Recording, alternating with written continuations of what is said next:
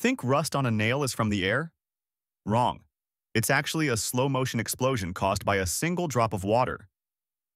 Ever notice how unfair life is? Steel, the symbol of strength we use for 100-year bridges, gets destroyed by a tiny drop of water. That's like a heavyweight champ getting knocked out by a mosquito. Water is a Trojan horse.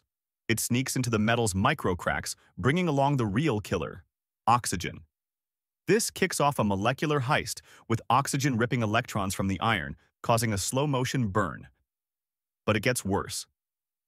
Rust isn't a scab. It's a porous zombie flesh that starts sucking moisture right out of the air. Once it begins, it's unstoppable. And the final twist? Rust takes up 7 times more space than pure iron. This expansion force literally blows the steel apart from the inside. So that rusty bolt on your bike isn't just corrosion. It's a full-scale, slow-motion explosion.